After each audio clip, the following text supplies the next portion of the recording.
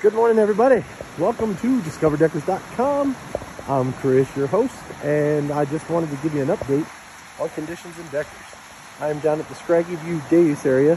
As you can see, flows are up. We are up to 340 CFS. All that snow and rainfall combined with early spring melt-off, really starting to see the flows increase. Beautiful up here today, slightly cloudy. Temperature's going to be in the, I think, upper 50s, low 60s. Campgrounds are open. Full price now for Ouzla Osprey, Platte River, and Lone Rock. You get all the information on the camping page at discoverdeckers.com. But keep in mind, folks, if you're coming up to use the Days areas and the campgrounds, they still are cash. You have the ability to QR code pay for camping.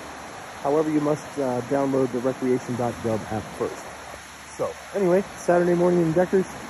Pretty quiet up here, folks, but we expect to see some more people as the weather improves. That's it for today, and we hope to see you up here soon. Have a great day.